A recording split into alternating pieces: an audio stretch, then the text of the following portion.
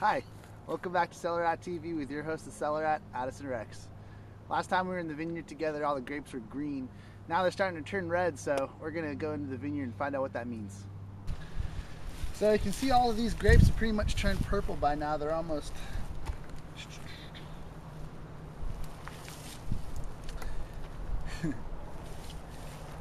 So you can see that most of these grapes have turned purple by now. The process of reddening the grapes, you know, everything in the wine making industry has a special term. The term's called Veraison. People pronounce it differently. Veraison, I've heard. The French is Veraison. But in French, it means the onset of ripening. We borrowed the word in English, kind of changed the definition a little bit. In English, it's defined as the change in the color of grapes from green to red. So these grapes have set into Veraison, and that's they're about 80% complete, you know, or 80-90% complete. When the grapes start to change color, that's when the ripening really starts to happen. The earlier growth phase is really just about the berry getting bigger and taking its full shape. Once it's grown as much as it's going to, then it starts coloring. The reason that it starts to lose its green color and change to red is twofold. The chlorophyll starts to break down in the skins, but then the other reason is that new molecules start to form, color pigment molecules, like they're called anthocyanins, and you know, there's a few more in there. Now these grapes are really starting to taste like grapes. They're still a little sour, you know, they're not all the way there, but if you come out in the vineyard before now and taste these green ones, they don't taste like grapes at all. I cannot believe how quickly all of these grapes started to go through Veraison. I mean, last week, like, there was one red berry on each of these clusters, and this week it's the exact opposite. There's only one green berry on all of them.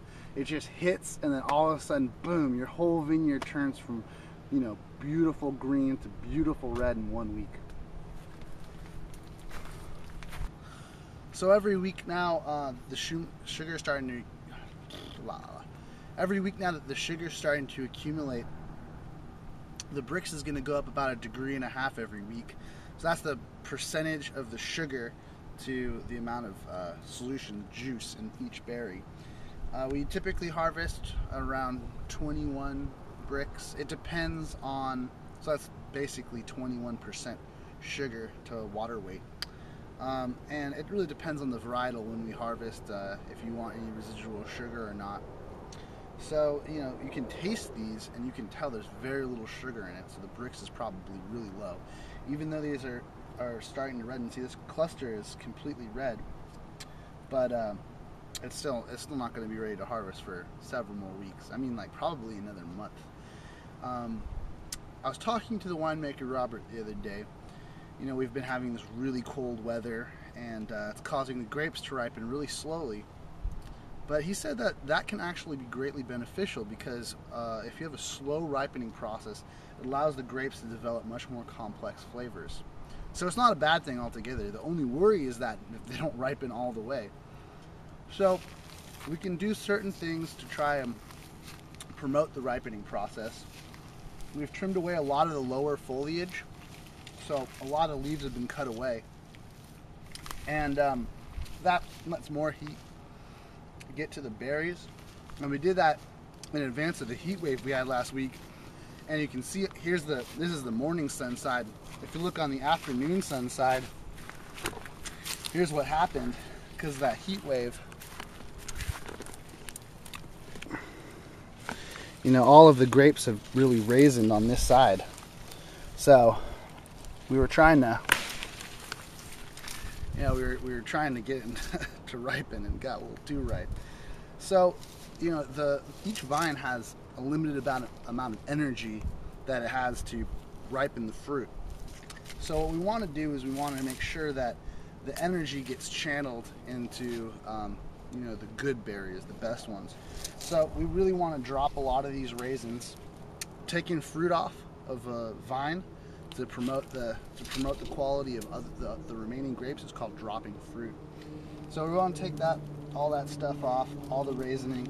Also, you know, if we do get early rains, which, you know, is another concern in the coming weeks, these just, you know, promote, they're a great growing medium for mold, because the juice gets on the outside of the berry. So it's also a good way to prevent mold. So you can see a lot of these clusters over here, you know, they're almost fully through the process of veraison.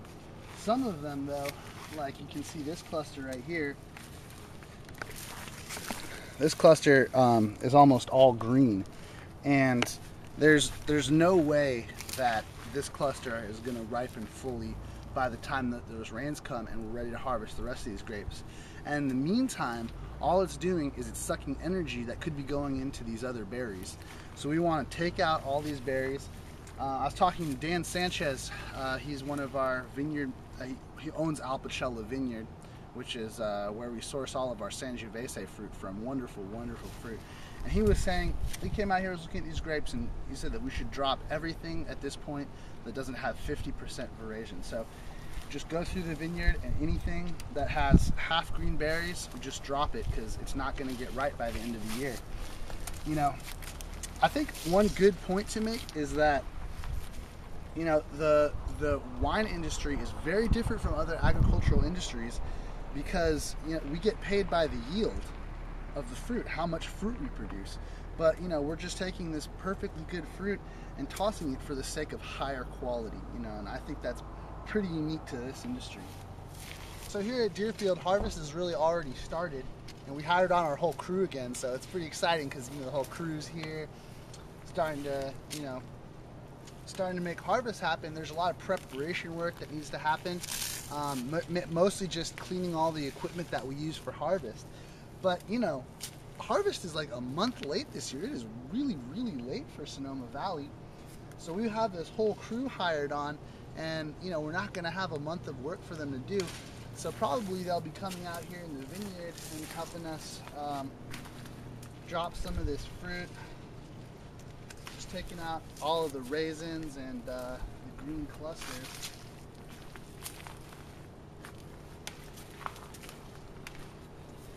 And what that'll do is that'll help the rest of them to ripen nicely. And, you know, it's like you can try your best, but ultimately you're at the mercy of the weather. This raisin is a perfect example.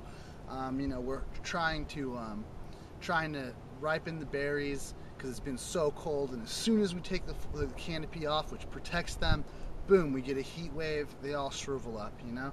So there's nothing you can really do except try your best. And you know, I think that if we miss early rains this year, these berries are going to be delicious.